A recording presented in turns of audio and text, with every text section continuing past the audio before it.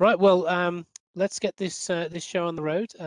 First of all, thank you very much for coming to join us here for this side event at ESA Phiweek.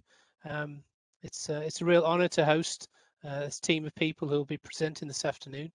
But I want to really kind of thank you lot all for attending, because that's you are the people that are going to make this a very useful event. And I'd like to also thank ESA for allowing me to host this. And one other person who can't be with us, I'd like to thank Giovanni Marchisio from Planet, who has helped put the agenda together and certainly helped me with some of the thinking behind this session. But unfortunately, he's flying, I think, at the moment, so he's unable to join the call. So what I want to do in my first sort of 10 minutes is just to explain a bit of the background to why I've put this event together, and some of the sort of context really that we'll be talking amongst. I'm going to start off with just a little cartoon here. This is I started my Earth observation career quite a long time ago now, and this is what Earth observation used to be like for me. It was basically like waiting for a tap to drip. So I'd be sitting in my office waiting for satellites to fly over, looking out the window and then deciding whether there was much chance of me getting any Earth observation data for that day or that week or month, etc. And most of this work was to do with something called the UK land cover map. And during its year 2000 iteration, I was managing the project, and so we had to collect a whole series of Earth observation images and be able to then stitch those together and generate a land cover product. But what you'll see here, even though it's called Land Cover Map 2000, the image data takes actually came from a period between 1996 and 2001. We had 79 images to cover the whole of the UK. We actually wanted two seasonal snapshots, effectively an autumn or autumn and summer, or sort of winter and summer image. So we had kind of leaf off, leaf on situations and crops in fields, and etc. You can see in order to try that, it took 5 years of image acquisition. So we still were, some areas were mapped with just one image, and some areas were not mapped with any images at all and had to be filled in with a previous iteration of the product. And you can also see on the right there, the final product looks quite nice, but you see it wasn't actually eventually validated and launched until 2002. So you can see, if I'm announcing to the world that this is the new Land Cover Map 2000, that we're actually using data from 1996. So the information could in fact be up to sort of 7 years, 6 or 7 years out of date. And this was caused really by the basic problems in the Earth observation sort of sector or setup, you might say. So there was a paucity or a lack of data. So there weren't the instruments in orbit. They were on orbital setups, so they didn't acquire imagery very often. When they did acquire imagery, the systems weren't really in place to deliver that quickly to the end users. So there was a big latency problem. So we'd have to wait for images to be downloaded, processed somewhere, digital information sent to us. And even in some cases, we had to receive quick looks by fax, if any of you know what a fax is. So you can imagine the challenges we had in piecing the map together. And so the result really was that we could only map what had happened and what was not happening. So we were always working in the past and never up to date. And we were also confounded by dynamic features. So we know the landscape is highly dynamic on various timescales. And we can see that things like adjacent images might have different phenological stages, which caused us problems. So it was difficult to get these detailed synoptic views of large areas in order to do our land cover mapping. So it made it far more challenging. So you can imagine how relieved I was when along came the golden age of Earth observation. So within the last 10 years or so, we had a massive expansion in the amount of observing capacity in orbit. And it's often been described as dealing with the data deluge, or actually taking things like taking a drink from a fire hydrant in order to work with this data. So what we're in a position now where we've cured that paucity of information problem, and also with cloud computing and network resources, we can now actually reduce that latency problem as well. So we can now get to this point where we can work with high cadence Earth observation. So perhaps what do I define as high cadence Earth observation? So really it's where we're collecting at images a bit sort of between daily and weekly intervals. And so we can capture the changing variability of the landscape or the features that we're looking at. And we're really looking at the sort of higher spatial resolutions so we can see individual real world features and try to understand how they're behaving over time. And this is a Sentinel-2 time series.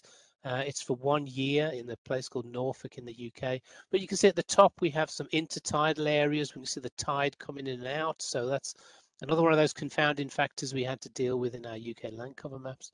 But then in the fields we can see the different management practices, the crops growing and then being harvested and the land prepared again. And at the bottom there, you can even see the shadows being cast by the woodland as the illumination changes during the year. So what does this give us then?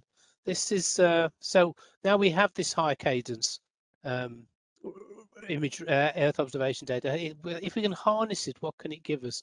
And the first and most obvious thing is that it allows us to take action much more quickly. So rather than waiting 7 years for an image or a map to be produced, we can actually then respond much more quickly. So we have earlier detection and then we can have faster responses. And there's a whole range of applications that are built around that. And some of those we'll hear about today.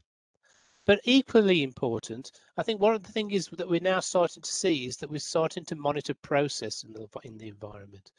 And we're able to map what is happening. We can start to consider natural and anthropogenic changes and the processes and models and variations that we know from theoretical knowledge or lab experiments or field experiments that we know are happening in the landscape, and we can now start to detect them from Earth observation. And this also includes subtle changes, so things that are changing very slowly over time and may be very difficult to understand the change in two images separated a long distance in time, but we can actually pick up those trends if we can see much more frequent imagery. And where we are dealing with uncertain features, maybe the change is not that great, that the build-up of evidence over time gives us an idea of what whether the change itself is persistent or is it just a small aberration or even an error in the data, the uncertainty in the data that's being recorded. And this is where I'm going to use a quote that thankfully Will Marshall lets me use quite regularly, and it's this idea of getting inside the human decision-making loop. And I think that's something that Earth observation has not really done in many instances in the past. But what we're now able to do is offer up information that allows policymakers, land managers, or other decision makers to look at the environment and how it's changing, and therefore to take some really effective and useful actions. So that's what I'm interested in hearing about today from our guest speakers, and hopefully they'll be able to give us an overview of the sort of things that we can now achieve with high cadence Earth observation. So these are just the basic objectives of this side event. So I've probably mentioned these already, but I want to understand what opportunities high cadence EO opens up for us. I want to look at some examples, or I'd like our guests to present with some examples and use cases. And hopefully through that, we'll identify what are the opportunities, risks, issues, etc., bottlenecks that there may be in these sort of processing lines. And also take a look to the future and how this use of high cadence Earth observation will expand as we move forwards. So here's the agenda. You all have access to this through the Brella system. So that's kind of my sort of introduction. And so what we'll do now is we'll run through each of the presentations in order, and then we'll have a discussion session at the end where you can raise your questions, and we'll be able to track your questions if you write them into the chat function on the WebEx. And one thing I forgot to mention at the beginning, but you probably all should have seen the sort of disclaimer at the beginning of the session that it is being recorded.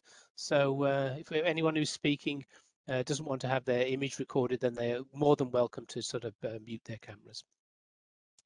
Okay, so what we'll do now is we'll move on to our first speaker, and I'm really pleased to welcome my colleague Annetta Vanya, from Planet. And we're working on another project together, but interestingly, she's also working on something very close to my heart, which is the Korean land cover project, part of the Copernicus Land Monitoring Service. And she's going to give us some updates on how that may be, updates that may be improved with high cadence EO. So if I just stop sharing, I should be able to hand this over to you now. Okay.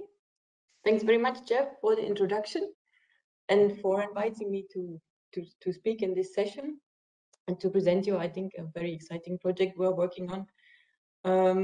I will now, you can hear me correctly, right? Yes, and I should have just made you presenter, if that. Okay, so I will share my screen. Mode. Okay. So my name is Annette Vanya, and as Jeff said, I work for Planet Labs, the German branch of Planet Labs in Berlin. And I will be presenting on here that you see from the topic, and as Jeff said already, it's about land cover mapping using high frequency data sets and targeting here especially higher frequency updates of Korean. So let me start with a couple of words about Planet for those who don't know us, and also to give you a reason why we are involved in this project. I'm not sure if we can see your screen. Can anyone else see the screen? Not. No, I'm not. Try again. Now you see a screen? Something's happening. Yeah. Now? Yep. Yes. Brilliant. Thank you. Okay. That was the first slide, just to introduce the title. And now moving on to a slide which explains Planet in some, I think, impressive numbers. So Planet is a vertically integrated aerospace and data analytics company, and we are currently operating the largest commercial constellation of Earth imaging satellites. And thanks to that constellation, we are able to image the Earth every day, the entire landmass.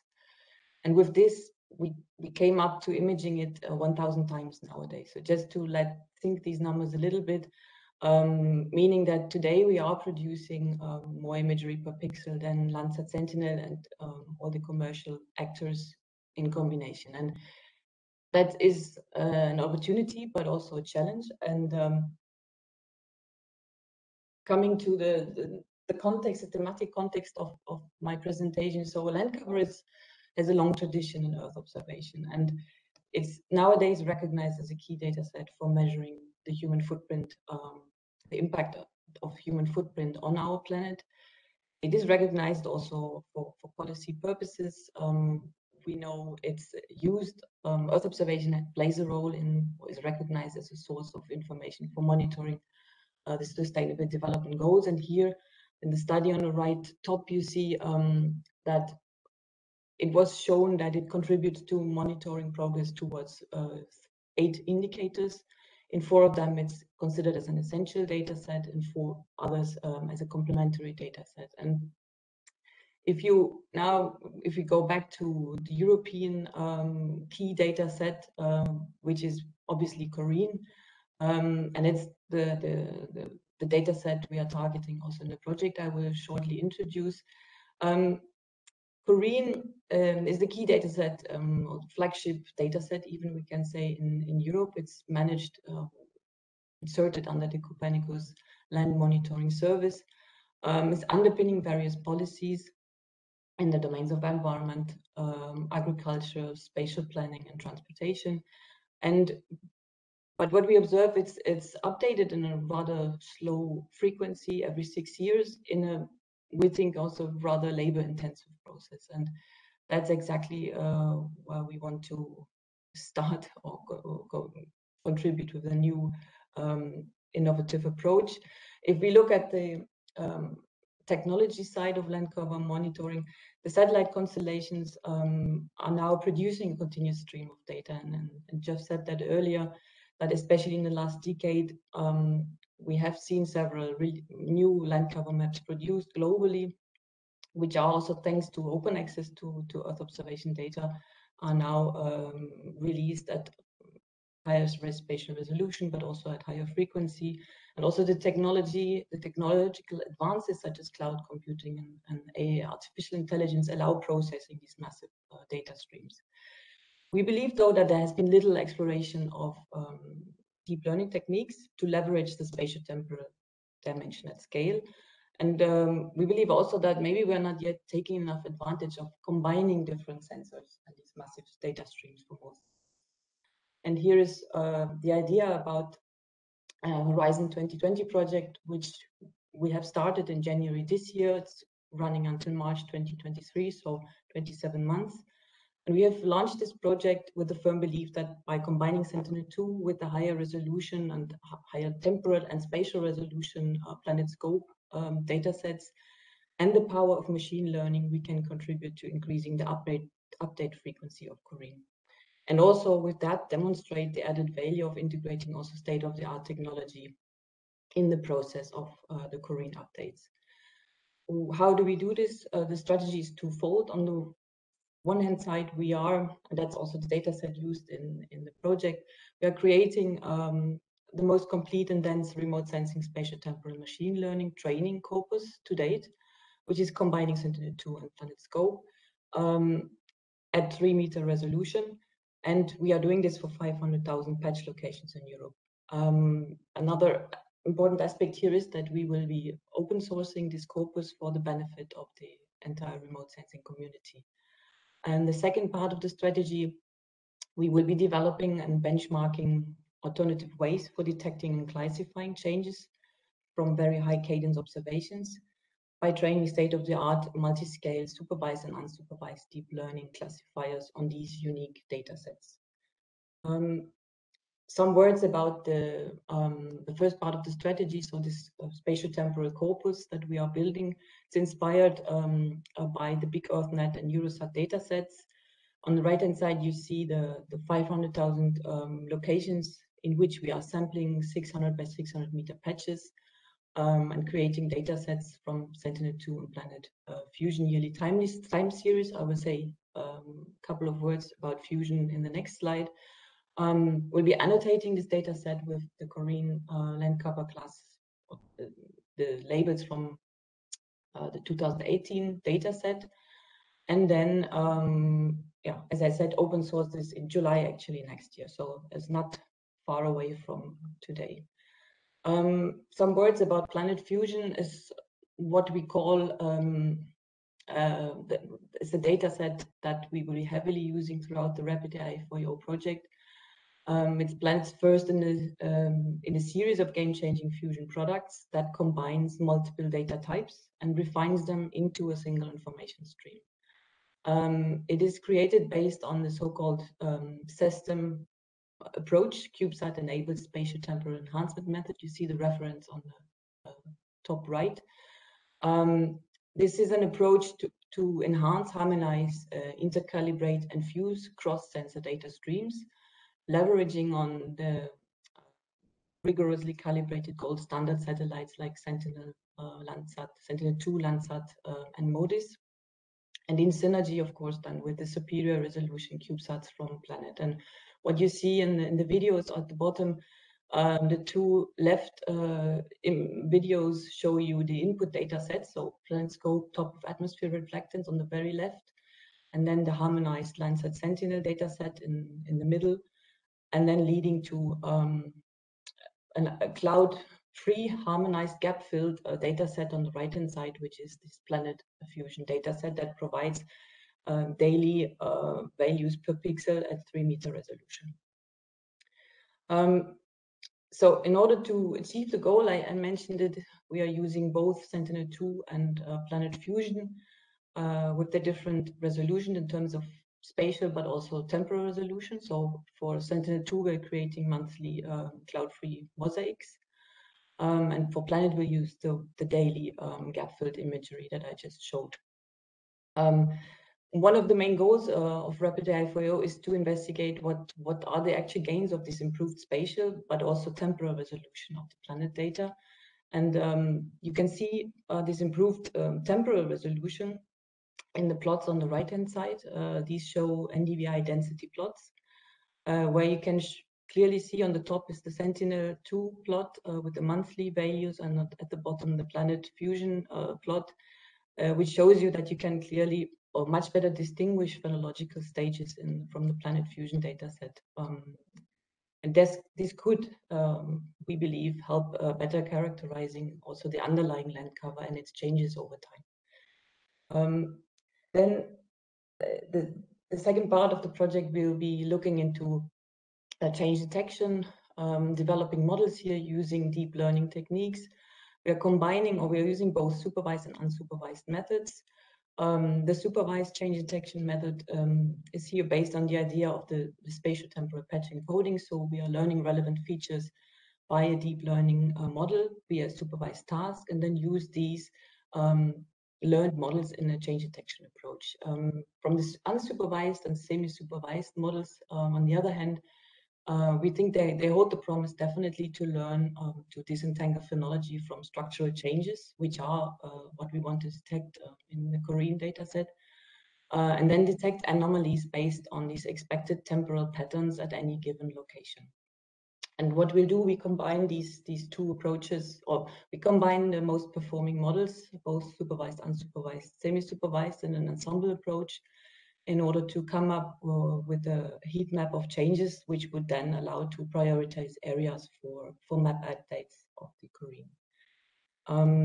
And then I will finish with some key takeaways. So I think you understood that we, for sure, with this project, we want to drive a paradigm shift away from the conventional approaches to change detection, which are so far typically based on measuring a few points in time, towards a scenario which involves monitoring and tracking change continuously. We'll create for this corpus that who's inspired by Big EarthNet and Eurosat dataset, but the main innovation here is the addition of the high cadence time series at all locations, and we'll be open sourcing this to the community. The high cadence time series will improve our understanding of land use, and especially if you think of classes like pasture land, grasslands, wetlands, but also we see it in construction, mine dump sites, and in order also then to adopt sustainable agricultural practices. So the first results from the supervised models, and that's the table on the right, show already the advantage of including the high cadence temporal information in the change classification models. So we are optimistic that we will be able to show this further in the project and use for the benefit of Korean, hopefully then proposing this for integration later in time. And with this, I will close here. You can follow us on the website. We have a LinkedIn profile also. We'll post there regularly, also blogs explaining a bit, giving some insights about what we do, progress in the project, and we'll be posting also material. So thanks very much. Brilliant. Thank you, Annette. We're going to move swiftly on just so that we can try and keep to time. And I'd now like to ask Lucia if she can present. So it's Lucia Nieto and Ignacio Campiti, I think, from Kansas State University. So early in the morning for you, it's late in the afternoon for us in Europe. So over to you. And so we're going to take this this crop and map land cover mapping one step further to look at crop phenology. Q, share your screen. I don't know why, but I'm not able to share my screen. Okay, so I'm Okay. new with this. Okay, no, that's fine. That's I think we all are. Yes, it's okay. I don't know which portion of my screen are you able to see. We're seeing the WebEx side. Okay, so let me roll this here. Nope, and there's still that problem.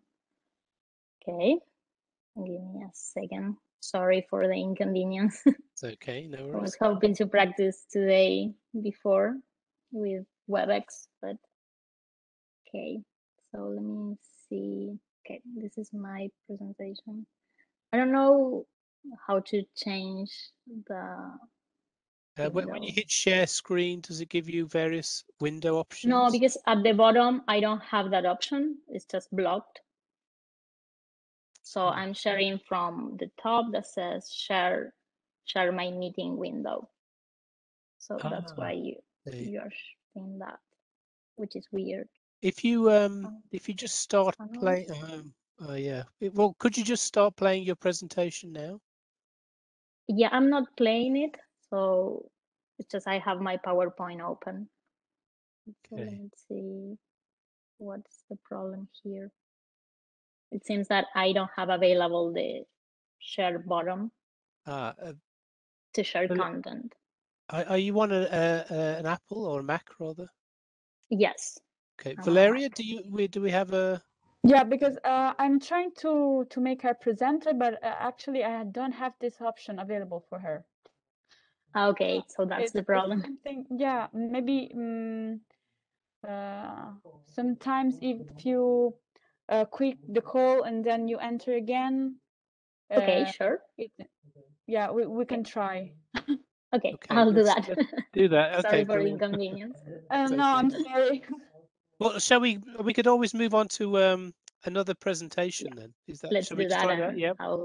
Yeah. Okay. So right. Well, our third presentation is from Wim Svagenberg. Apologies if I saw you said your name wrong there. But now we're going to take a completely different angle and look at emergency management and conflict applications. So over to you, Wim, if you can share your screen. I need to make that. Sorry. Thank you. Apologies, I'm coming down with a sore throat, so well, me too. I can mute myself occasionally. Okay, there you go. Yeah, so let's see. I hope everything is visible here now. Yeah, you're in editing mode, but yeah, you just fire up going to the that's weird. This should work. Still editing mode because I have two screens, but forgive me. I hope this works anyway. Can you swap screens? Yeah, that's it. That's right. That one there. Yeah. There you go. Perfect. Yeah, brilliant. That's great. Off you go. Thank you. So I'll be presenting a little bit on a bit more on what work we're doing as a peace organization on the environmental dimensions of armed conflict, and in particular how we use Earth observation as a tool to identify those specific environmental elements, and how this has been supporting humanitarian response and post-conflict reconstruction work. And backstory to this was that for quite an extensive period, the environmental impact linked with in times of armed conflict has been sort of off the radar because often the environment was sort of considered as a soft issue and as a less of a priority in humanitarian response. But over the course of various over the last 2 decades, we've seen how impacts of armed conflict on the environment has a direct impact on human health, has an impact on livelihoods of people, and also in long-term and reconstruction efforts. However, there was little data available to understand the full size of this work. So during the work, during the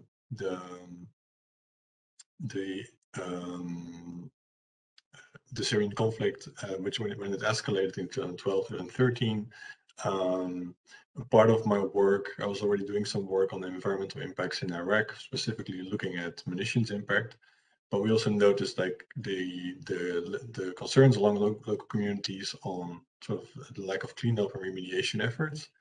And back then, I was involved working together with Elliot Higgins, who later started the open source investigative collective Bellingcat, already looking at Syria, for example, how we can use open source information to identify and geolocate impact from, for example, barrel bombs in cities in Syria. So when Bellingcat was launched, we thought like, hey, we can use also this open source method to actively monitor environmental impacts on the ground. And before, UN Environment was doing really great work with various reports, for example, in the Balkans, in Iraq, in South Sudan, and they applied Earth observation tools. But often their work was published years after the conflict, or it was limited because of limited funding to write those reports. So we thought like, hey, we can try to see what we can actually do already during the conflict. And for example, if there are imminent risk for civilians from like bombings of sites containing hazardous materials, or risk from damage to agricultural infrastructure that needs to be fixed, or water infrastructure, we can already do this. And also moving on, how can this be incorporated into humanitarian response? Because often the humanitarian community is the first to respond to things, to crisis, also in conflicts.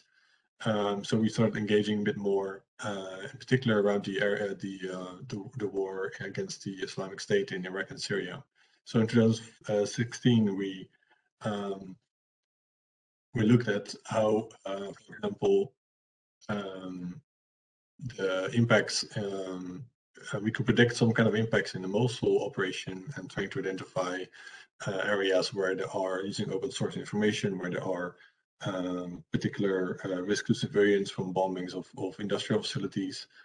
And later on, we extended that to look at, okay, there's like direct impacts, but you also have like the ripple impacts. So currently we're doing a report on looking on deforestation in Syria, where we can identify like areas that have been at risk from growing energy prices, and look how the 10 years conflict resulted in cutting down of large areas with trees, which also have an implication for post-conflict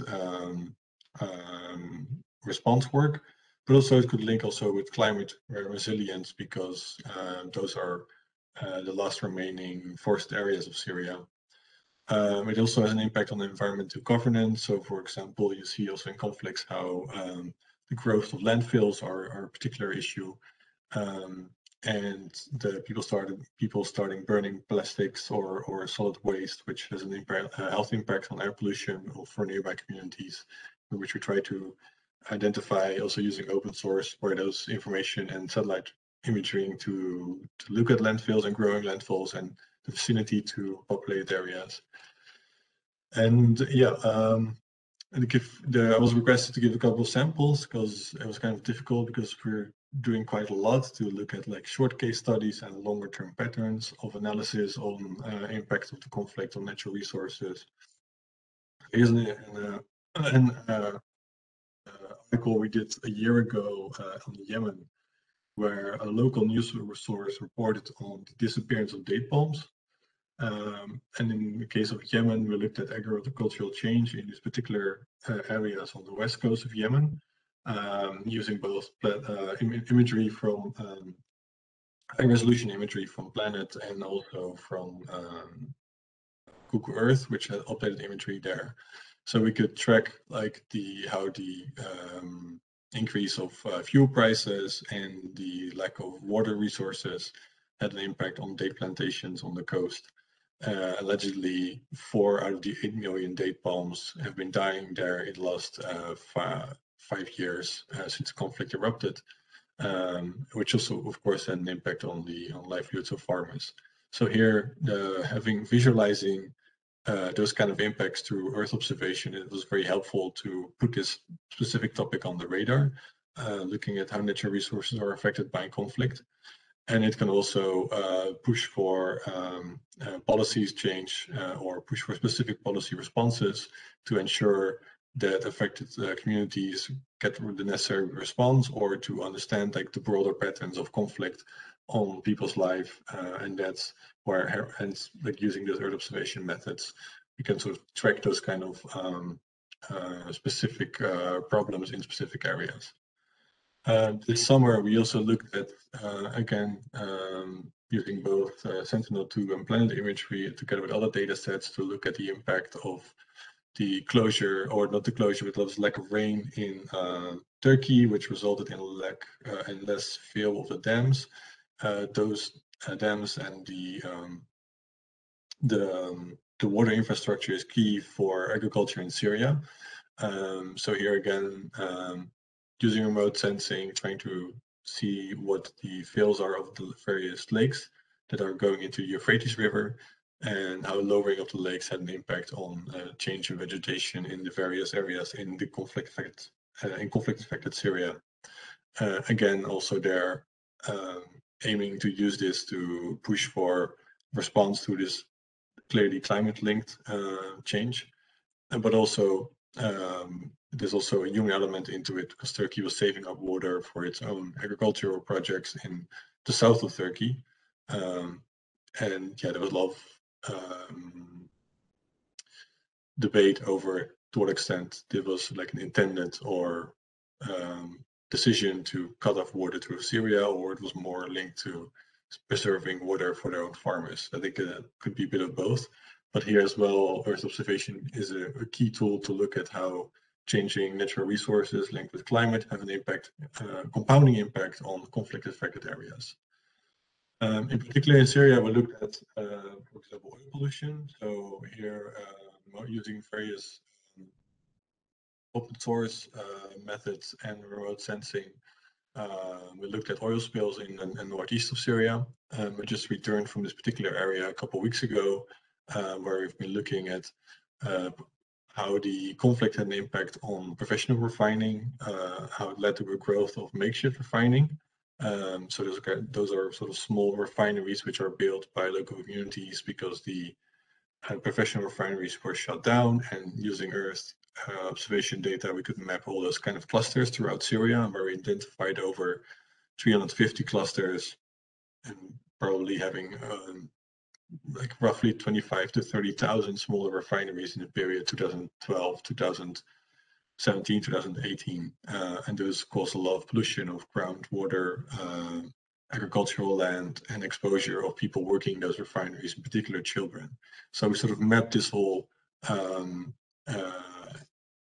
new method for communities, but also problems with professional refineries. So here you see, for example, oil spill, which happened 2 years ago. Basically, here we use also remote sensing data, artificial or machine learning to look at a specific location where you see everything. You see the central location where the red is. It's a oil storage facility where there was oil wastewater directly released into local rivers, and it has been going on now for 7 years. And we try to use the machine learning there to, if we can identify all the contaminated areas in this particular area. And I've been visited the location a couple of weeks as well, and it's still an ongoing problem where oil wastewater is directly flowing into an 80-kilometer river that's going into all kind of agriculture areas, and there's like persistent pollution, groundwater pollution as well. People or farmers cannot dig water wells anymore because the groundwater is such contaminated with oil. So yeah, basically combining all those methods to get a better picture of conflict pollution in this particular area. Can you wrap up now? Oh, you got one more example? Yeah. Lastly, this okay, is brilliant. something, again, grateful for Planet to use their examples where we mapped the oil spills and discharges from wastewater at the Banias refinery in the east of Syria over the course of 3 years, and trying to identify what the sources of pollution are and the general impact on coastal and marine pollution zones. It was sort of the wrap up.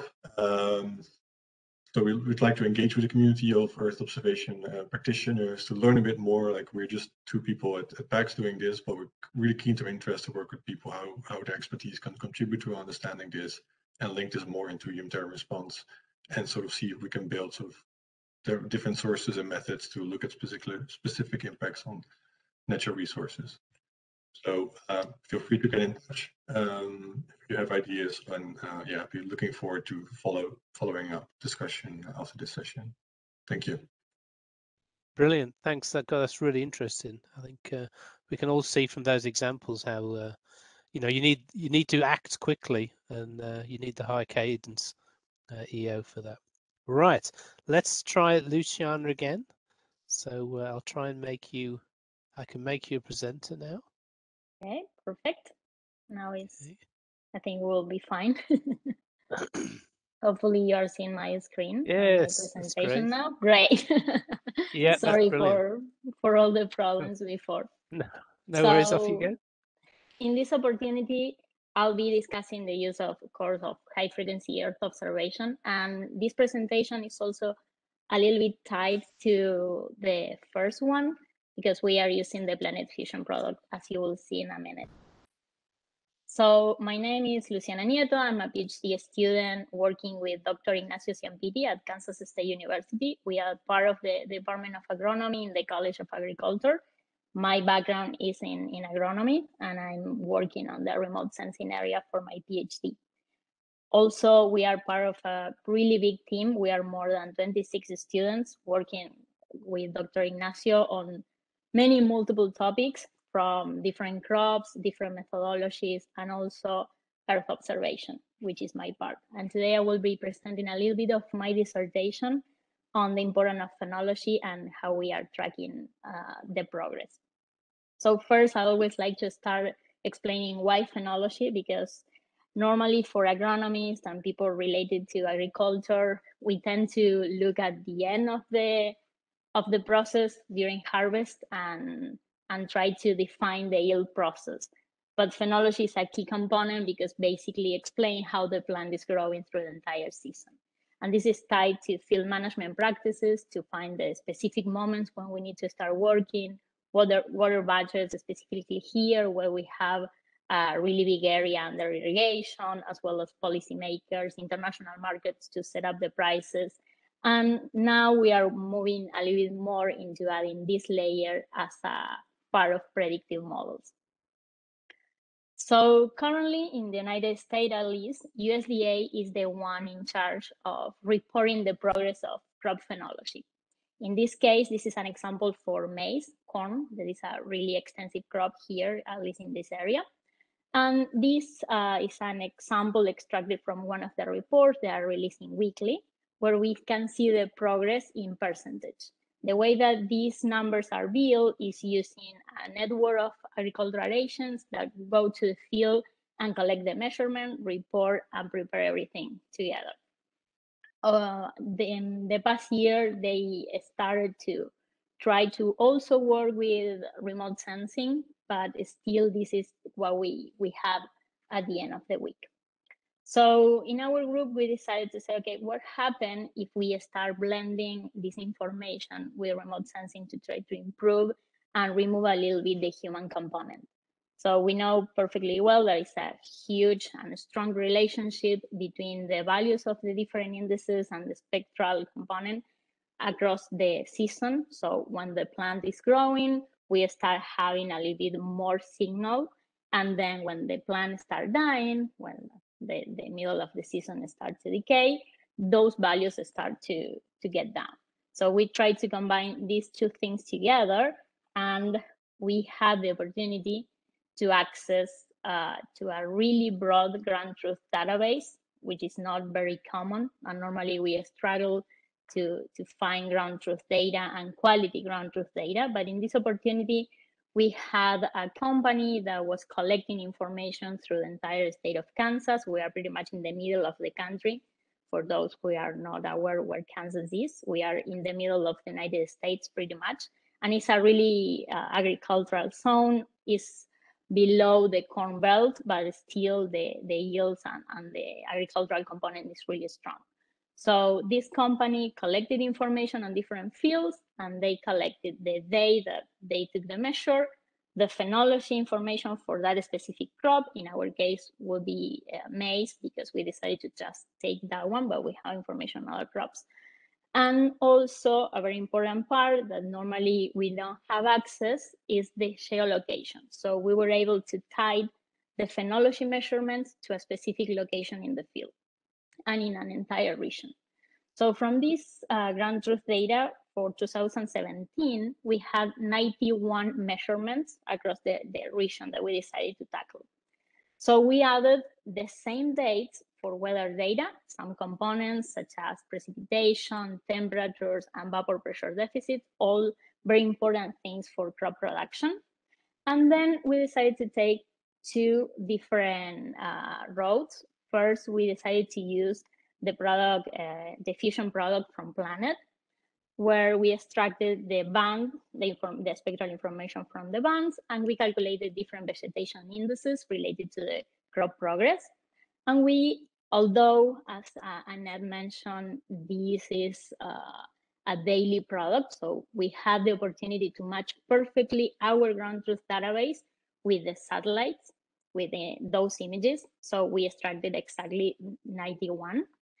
And then we train this in a random forest classifier to see how is the performance at each phenological stage, as we will see in a minute.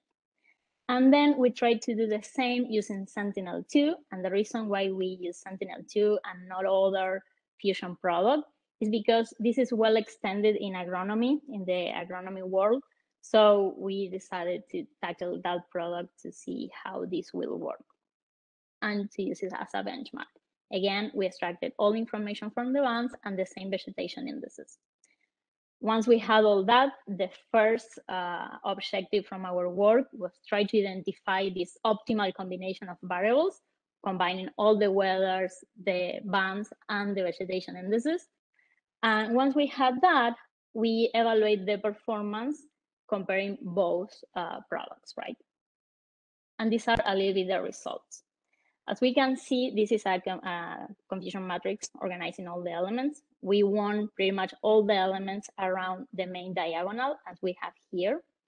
The overall F1 score for this particular case was around 0.94, which is a really high value compared to what we had in the past. We tested also this a few years back using Landsat.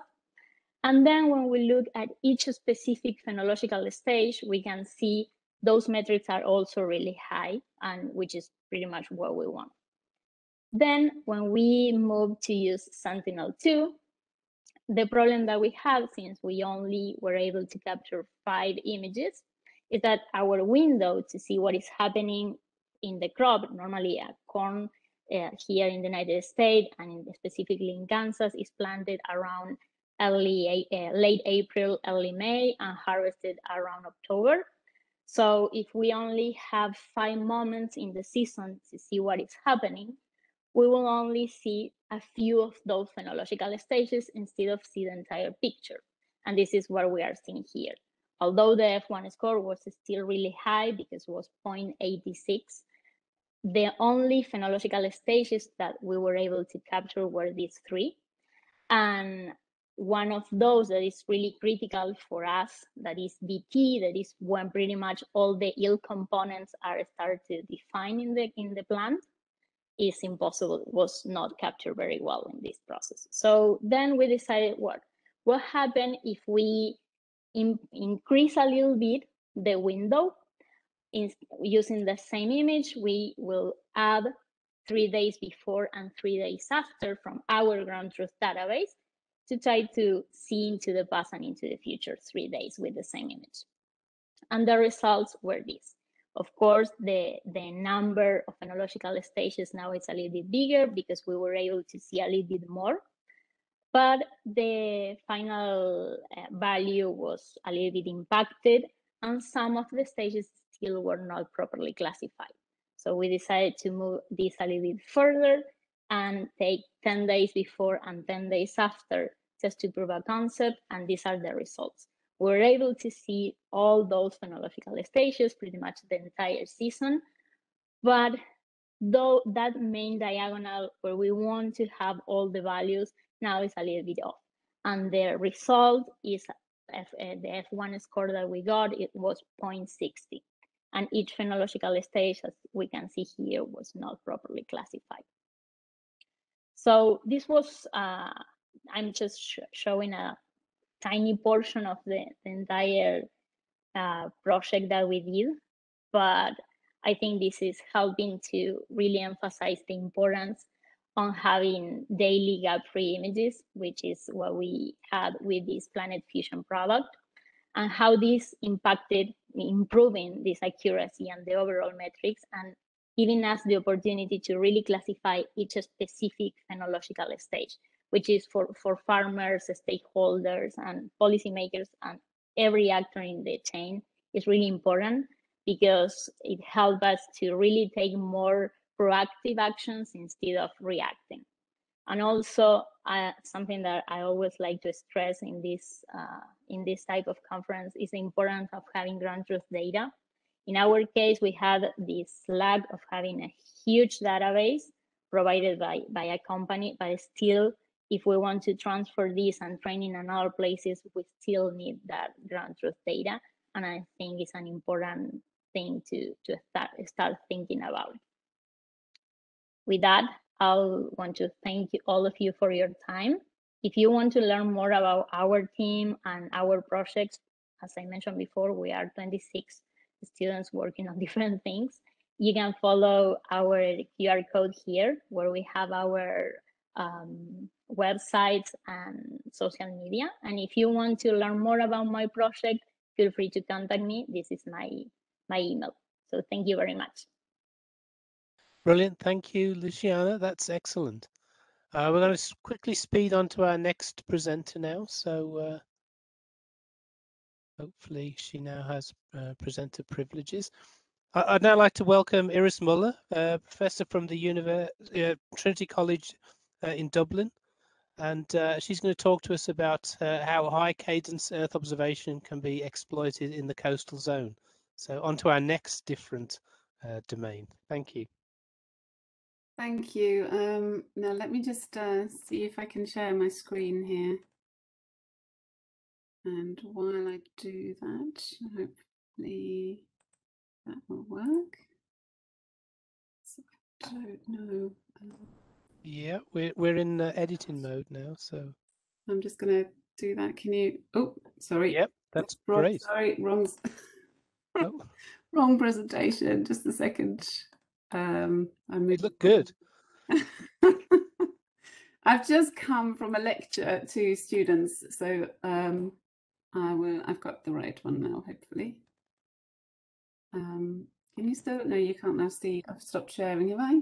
Can you still? No, we can see it, but it's in editing mode. Okay, That's so it. hopefully you've got it now. Okay. Yeah, brilliant. Thank you. Thank you. No, thank you very much, and thank you for inviting me to come in here. So I don't know, you know, how much you've sort of heard of dynamic environments that change on really a vast number of different timescales. And I've myself worked in coastal systems for the last 30 years, and it's probably some of the most dynamic environments that I could imagine on a number of different timescales. And that's why, you know, I personally find them really fascinating. But also that's why they give us a lot of you know, problems as humans when we live near the coast. And we're now seeing vast population numbers at the coast, and the coastal populations are increasing at 3 times the rate of the global average. So understanding how coasts change and why they change, and how we can respond and predict those dynamics is really, really important. And now we also really have this problem that coasts change sometimes on annual, you know, annual timescales, and annual sort of time grabs, if you like, are enough for us to understand coastal sediment movement. And you can see that on the right-hand side of this slide, the animation there, where sandbars are migrating relatively continuously over decades from one place to another. But on the left-hand side, you see the impact of a really strong individual storm surge that has caused havoc, in this case on the west coast of Ireland. And we're all familiar with the hurricane damage that is regularly caused in the Gulf of Mexico, for example, in the US. So coasts are dynamic on a number of different timescales. Why are they so dynamic? Well, there are multiple drivers that force coasts to change. They are often unpredictably forced, largely because meteorological forces act on the coast. They are multi-directionally forced. So unlike river systems, for example, where we at least know the direction in which the water is flowing for most of the time, and floods may occur, but the directionality is always clear. That is not necessarily the case in the coastal context. They're also multi-timescales, and I've just illustrated that with the previous slide. They're open systems, and you can see on the right-hand side there a little diagram from the IPCC that quite clearly, highlights how external terrestrial and external marine influences come together at the coast. And we really struggle with defining boundaries for coastal environments. So the spatial the capturing of spatial information at the coast is very, very important, and continuous and systematic spatial capture is very important in that context. Coasts are also non-linear systems, and that's as a result of what we call the morphodynamic feedback. So that's illustrated in the bottom diagram there, and particularly the bottom right, where you can see waves and tides, for example, might shift sediment around, but the shifting of the sediment then changes the morphology of the coast, and the morphology of the coast, or the shape and the configuration of the coast, will determine how tides and waves act upon it.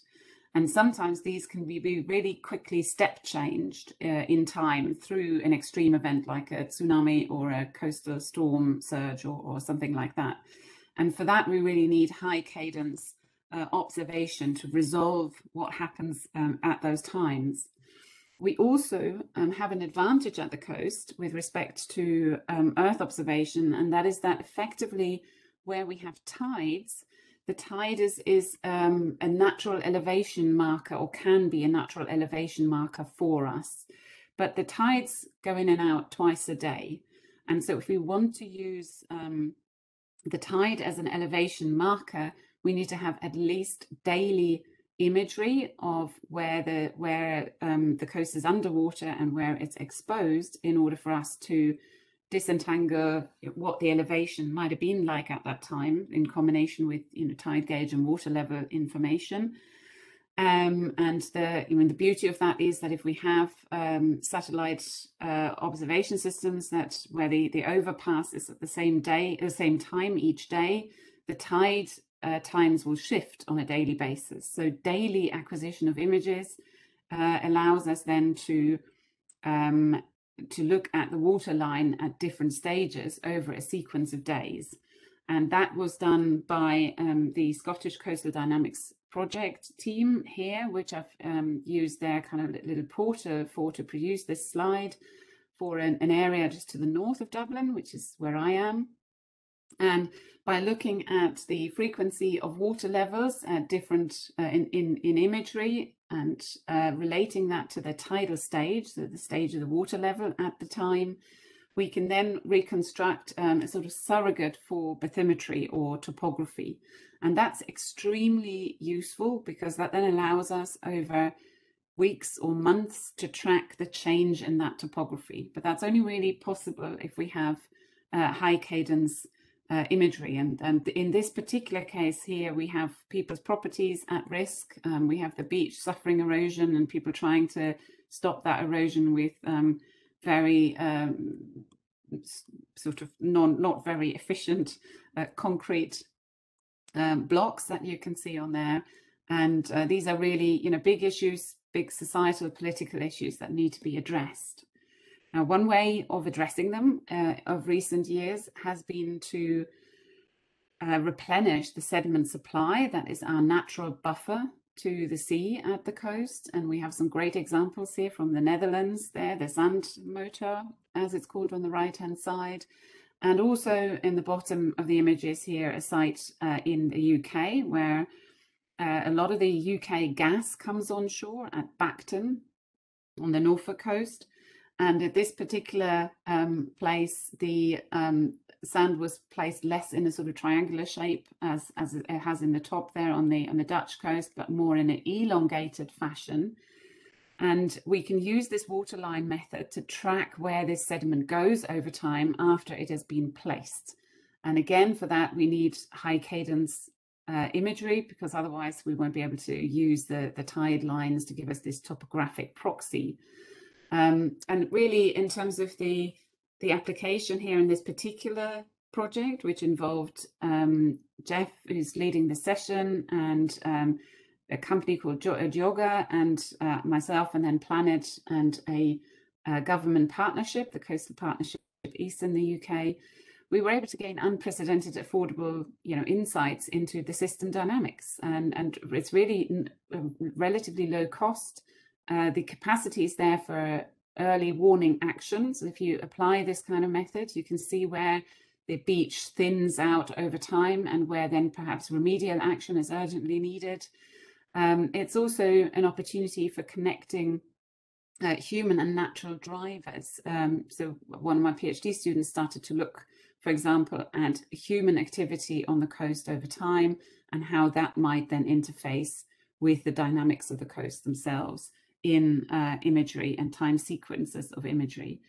So it involves, it allows us to involve non-specialists in the process, and that in terms of coastal management is also a very, very important sort of add-on effect of using this kind of imagery and the visualization of that kind of imagery.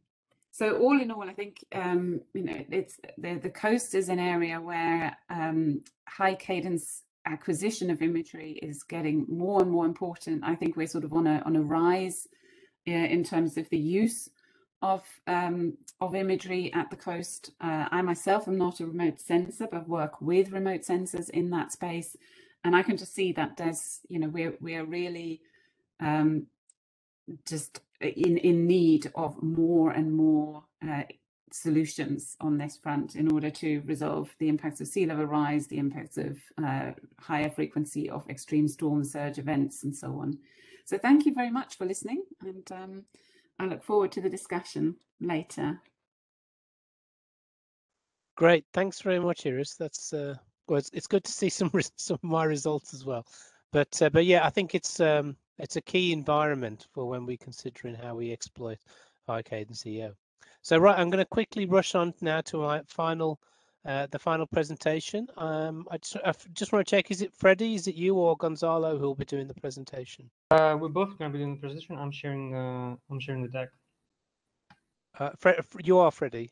Yes. Sorry, who's?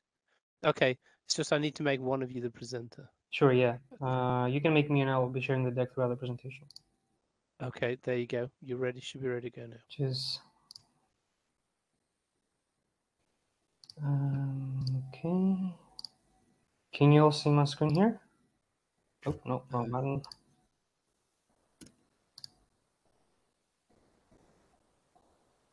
Yep, that's looking great. Thank you. Awesome. Okay, so okay, I'm going to start now. So hi everyone. My name is Freddie, and with Gonzalo Mateo Garcia, Dolores Garcia, and Kevin Dobbs, we've been working on this project that we're using very high resolution optical data and topographic data to map the flowing waters of the United States in a near daily fashion, so in a near real-time fashion. So this project has been under the umbrella of the Frontier Development Lab, which is a private-public partnership between NASA, SETI Institute, and Trillium, the company producing FDL. And its aim is to apply ML to various scientific domains like hydrology, in this instance for the purposes of the situational awareness of streaming waters. Now, traditionally, the way waters have been mapped in the United States, there's this data set called the National Hydrographic Data Set that has been the result of decades of field work collecting the locations and the state of streams. But what's the reason why such assets are they have an observation cap is because the intermittency of the streams changed throughout the decades. So this is not updated in data sets like this. This observation gap is more obvious when we're considering that most of the gauge devices that measure the level of the streams is mostly situated on the biggest rivers, the ones shown in blue, and then the rest of the dendritic network shown in red is not observed at all in terms of its flowing state. So this is the promise of remote sensing. This is what Earth observation and satellite data especially promise to bridge by looking on the ground and hoping to give us this kind of capability in a daily fashion. Now, but for this to do, in order to really extend the observational horizon of the dendritic network, we need very high resolution. And here I'm showing you examples of pervasive satellite imagery like Sentinel-2, where we can see the main body of water, but not its tributaries. On the other extreme, we have things like WorldView 3, where at 0.5 meter resolution, we can clearly see the tributaries and the body of water. However, it's important to note here that WorldView 3 is task-based, is not archived, so this imagery cannot be provided in a daily fashion. Now, somewhere in between, the PlanScope constellation gives you this nice trade-off of daily cadence and relatively high resolution. Now, note that we're also using the Planet Fusion product of Planet. So we have 2 years worth of daily data across all the water basins, various water basins in the United States. And this, we fuse it with LiDAR point cloud data, from which you get things like DEMs and other derivatives like heel shades when we're combining with the time of position, and we know where shadows are and stuff like that. So Gonzalo is going to tell you all about these products.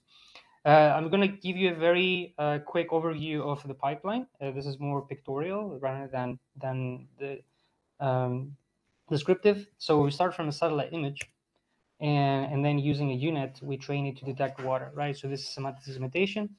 You're familiar with that term, and that where every pixel is predicted, whether it's the probability that this pixel is water or not. Here you're seeing a heat map of a DEM for that same location, where this is data we get from the the USGS National Elevation Program, and then from that we extract flow lines, vector data that tell us where water can theoretically flow. Now, from that, the branching patterns, we can extract these little segments called reaches, and then for each reach, we can aggregate the probability of the neural network to tell us the percent of it covered by water. Now, again, because we have daily data of Planet Fusion, we can do the same analysis daily, which gives us a dynamic hydrology map of the coverage at the reach level. So this is a fundamentally new type of hydrology map that whose patterns, whose time series can give you cues, could provide us cues for how the waters expand and they recede, which can help us for tackling things like drought and floods. Now I'm going to hand it over to Gonzalo, who's going to tell you more about the pipeline. Hi, thank you, Freddie. So I'm going to tell you about how we build this pipeline, this Pix2Stream pipeline, which, as Freddie mentioned, is based on, first, it has two main components. One is the neural network that is producing pixel-wise probabilities. And then the second part of the pipeline, it's about aggregating these pixel-wise probabilities across the reaches, right? So and then to obtain the probability of water for each reach. What I'm showing here is the products, some of the products that we're using. The three on the top are the products that we're using as input to the neural networks. So actually the neural networks take the PlanScope image and then some LiDAR derivatives, and they are trained on labels that are taken from images of the exact same day of WorldView 3. So actually we have coincident images of WorldView 3 and PlanetScope, and then we use the WorldView 3 images for labeling because of their higher spatial resolution, and then we obtain these labels, which actually are polygons indicating which areas are either water or no water. So if we go to the next slide, please. Yeah. So this is how the neural network that we train, how it looked like. It's a multi-headed unit, because it has different inputs. So these inputs are the different derivatives of the DEM plus 3 days of planet images, right? So actually the day that we want to predict and the previous and the next image. And as we could see, every image is fed into the network as at their input resolution. So we are not reprojecting any image. This is done all with the neural network. And the output of this model, it's water probability. So actually for each pixel we have the probability of water, but this is given at 0.5 meter per pixel resolution. So actually, and this is because again we use the networks were trained with images from WorldView 3. So actually we want to get to see if we could predict water at even higher resolution than planet. Next slide. And this is the results of the segmentation models. We see that if we use planet plus some LiDAR derivatives, we get segmentation accuracy around 90%. And however, if we add as input the hillshade, which is, as Freddy says, just a derivative of the DEM, and what we use also the time of acquisition of planet to see the solar zenith angle and the observation angle of the satellite to see how the satellite would be, to see what are the shades made by the terrain. So if we add this input to the neural network, we get a prediction which is almost 94%, which is still far from using only WorldView 3 images for segmenting. But as we could see, this model, the advantage is that it could be applied to a time series of planet image, just in comparison if we only use Maxar, which we are not going to have this daily cadence. And then just a word about the aggregation of the water probabilities over the reaches. These are this is the stream network that we use. And this is derived using a standard hydrology model such as TauDem. So actually we got the streams, and then we got the catchments, which is the area for each stream, that area to contribute to each of those streams. And then we also use the vertical distance to the nearest stream as a way to filter the predictions over areas. So actually we are not predicting on areas that are very far from the nearest stream. And then if we go to the next slide. Yeah, okay. This is the image of one area shown at the WorldView image. So actually this is coincident image with the PlanetScope image. And then if we go next, what we see is, at the bottom, the same planet image from the exact same day. And the output of the model over the reaches network. So actually we have for each of these reaches, we have a value that could be interpreted as the probability of water in each of those reaches. And the good thing of this is that, as Freddy has shown in the video, we have for each of those reaches and for each day in the 2 years time series of planet, we have an estimate. If that reach had water for that particular date. And yeah, if we go next slide. So just to summarize, to conclude, we have developed a new data-driven hydrology map at the stream level that produce estimations of water on daily estimations of water on at the reach level. We have shown that actually we can fuse planet imagery with data elevation models and other data elevation model derivatives such as the hillshades to actually produce more accurate segmentations that are still not as good as using Maxar image as input, but good enough for an operational product. And then the third thing is like we are open sourcing the pipeline that we have developed that is called OtherWorks and will be available soon. So this is the people that has contributed to the original FDL challenge. And also, as Freddy didn't mention, but this particular challenge was also sponsored by Planet, the USGS, and the Google Cloud. And the USGS also provide us a lot of support with the LiDAR derivative products that we have used in this work. Yeah, so thank you. Brilliant, great, thanks very much. So I think we've had there 5 really really sort of different applications there, but all of them showing the importance of having access to that both fine spatial resolution and high cadence Earth observation data. And I think it shows that we need this information both for us in response to specific incidents, such as what Wim was saying about the removal of date palms, for instance, or particular events of burning of crops, etc. But also that it then also provides a rich data source on which to build other information by looking at those temporal profiles that Annette and Luciana were looking at as well.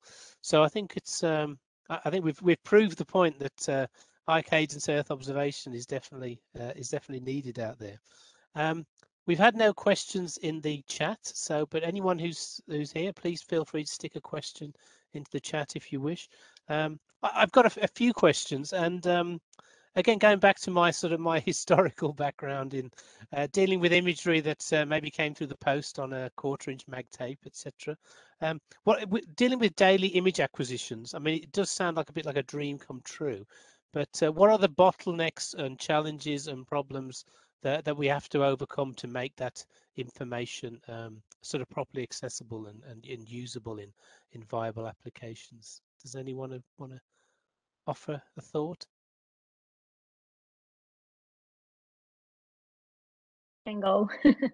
Thanks. Based on my experience as an agronomist who is taking a lot of courses on remote sensing, I'm not a native on remote sensing. So for me, my first problem in some sort was the amount of information and how to deal with that amount, and also how to store the data in a properly manner and be able to use it. Most of our work was conducted on Google Earth Engine, but even though that I didn't have that information on my computer, because at some point we had terabytes of images, I still have the challenge to upload everything to Google Earth Engine and slice that per year, because the quota that normally we have on Google Earth Engine is not quite broad to conduct a pipeline. And I think, of course, when more people would be involved on that,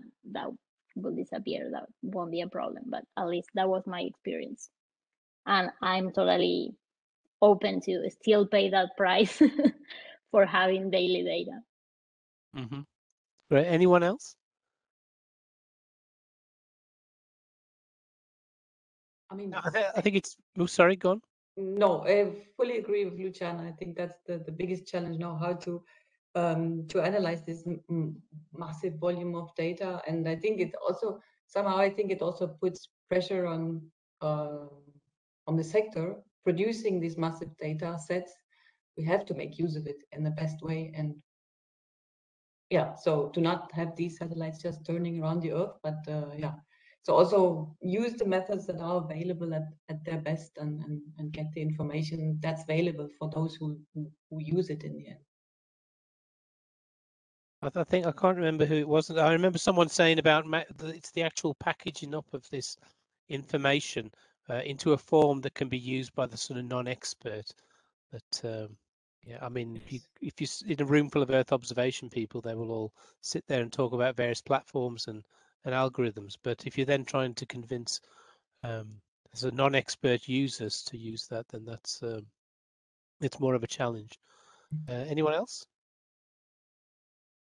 Bottlenecks, problems? Iris? Yeah, I mean, I wondered, thanks, Jeff, that's a really interesting question. I wondered whether there is a bottleneck in expertise, therefore, you know, whether we're actually producing enough. Speaking as somebody who's, you know, professor of geography at a university here, you know, are we producing enough graduates who know and have the skills to be meeting that challenge in the future? You know? Yeah. I mean, that's a good point. I mean, maybe Freddie or your team might have an idea about this crossover between the sort of data scientists and the geographers. And is there a kind of two-way street there, or do these kind of people sit in different different tables in the coffee bar, so to speak? Oh, definitely. I think this particular project wouldn't be successful without having a tight loop between the USGS and the ML experts. In particular, we had to understand. We needed, first of all, we needed their help, their domain expertise to provide us the labels because this is a supervised learning approach.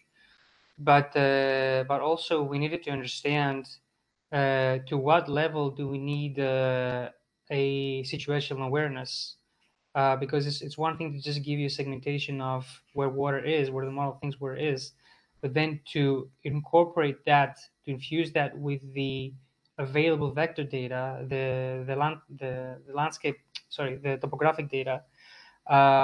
We need to understand how this different derivatives is generated and how to be interpreted. And also in the future, you know, what do you do with this time series? How do you consume it? I think there the use cases are many, but depending on the exact use case, there are nuances that that we need to understand in order to make this kind of pipeline operational. Yeah.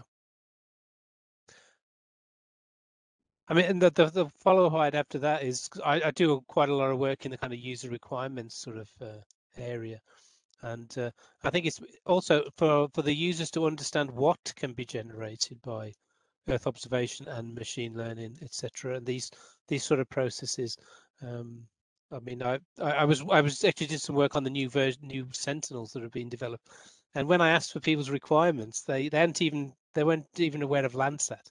So they were giving me sort of Landsat specifications, and I said, "Oh well, no, that's been around since the 1980s, you know."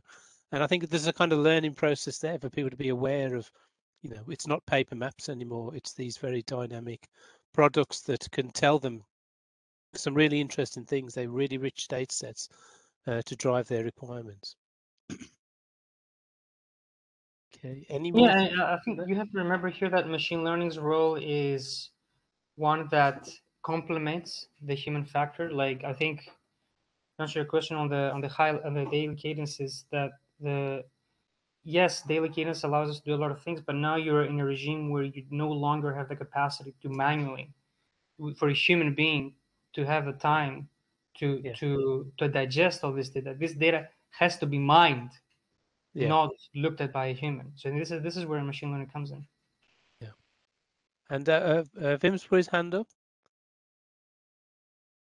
Yeah, I think I'm one of the few people here in the room who doesn't have a GIS background, but what was helpful for me that through platforms such as Sentinel Hub, but also various platforms made available like EarthMap and various easy scripts to be used on for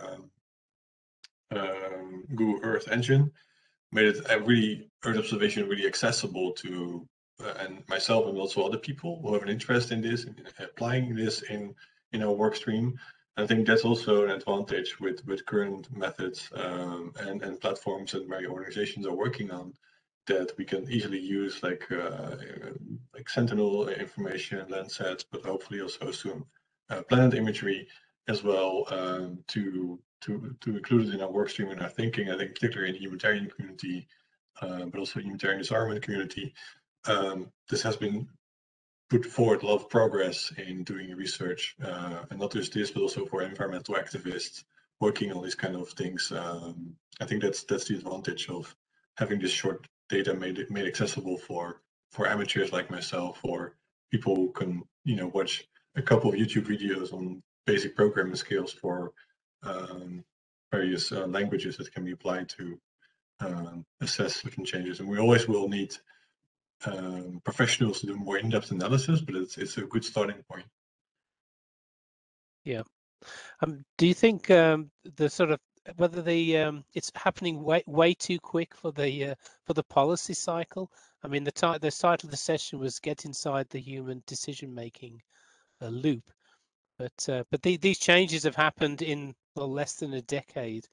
You know, we've gone from a very Landsat-based sector through to having the planet constellations, also the radar constellations coming along, etc. So I mean, I wonder if it maybe in this next decade it'll the impact will really be felt because more people will be aware, and more tools will be there, and there'll be more use cases and examples. Well, to quickly respond to that, I think it's already getting into the human decision-making loop because we can respond very quickly to incidents, and we can use for fact-checking when it comes to like what happened this summer with like the waterfall and water shortages, and immediately feedback into discussions. For example, what we do, particularly on the water cases in Syria, we get requests for humanitarian organizations from the UN, provide information, and that's being fed into even political decisions in UN Security Council. So that's like just with basic knowledge, you can, and of course make sure to verify, but it's getting into the loop immediately. And even for advocacy use, for example, if there's a spill incident, which happened also on the coast of Syria, where we use radar imagery and other imagery to identify where the spill was heading, other more professional agencies jumped in and published about it, and put the issue on the radar of emergency response organizations, and generate attraction that influence policy response. Brilliant. That's great. And Annette? Yeah, I can only agree. And I don't think it can be too fast, because we should continue going with this train now. No, I think in the past decades we have managed to move from a rather research domain into really to the applied side. And I still remember, that's more from the disaster context, also users asking for more frequent observations, and Wim showed this, no, and he said it is. So I think it responds also to this user requirement for some specific applications, but for other applications, having the data now available, we can show what else Earth observation is capable of doing, no, for these water coastal applications or crop monitoring. So I think it's even more of an argument to convince policymakers to rely also more on Earth observation data, to adopt them in their workflows and decision-making processes. Yeah, that's so. In some ways, it's almost becoming more mainstream that people will think in these terms.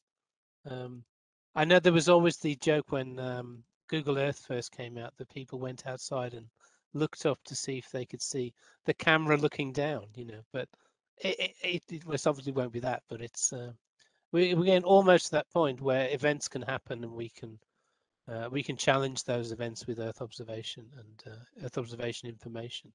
So yeah, I think it's on the up, and let's hope this becomes a lot more mainstream, and nobody will be producing those land cover maps that take 7 years to go from the first image to the finally published report. Yeah. But I think we're supposed to wrap up. We've already run over time. So does anyone have any final comments to make before we all sign off? It's been a really interesting session, I think, and because if you run over time, it usually means that there's lots of interesting stuff to say. So I think I'll count that as a success. So. Definitely. Anyone else have anything? There's no more questions in the box. So okay, well, I'll just like to thank everybody. I think it's been really great, and thanks for your time and efforts putting these presentations together. And I hope at some point in the future we can all meet up face to face and talk about this stuff over a coffee or a beer or whatever's appropriate. But yeah, I'll keep in touch with everyone, and we all have plenty of links in common through Planet and other things. And there are other events coming up. I mean, the Living Planet Symposium is coming up in Bonn next year. So maybe that's an opportunity to catch up, or maybe have another special session. I'll talk to people about that and see what we can pull together. If nothing else, I think we should get together and try and start to talk more about these ideas. It's great. Okay, so I think if we call it a day then. Well, it's an evening here, but in Manhattan, Kansas, I guess you're going back to the office now, Luciana. Yes, in a few minutes. It's noon here, and the sun is really, really going down. Is it great? Well, it's raining in the UK, so I think I'll go and hide under a rock now. But yeah, once again, thanks everybody. It's been great, and I'll just take a quick screenshot if everyone doesn't mind. I think I've got everyone who's presenting. Yeah. Oh, there's I'll just try once more. Fred's moving his screen around. Okay, brilliant. Thanks a lot, and have a great day and good evenings, and see you soon. Thank Have a you nice very evening. much. Bye. Thanks Bye. for Bye. hosting, Josh. Bye. Bye bye.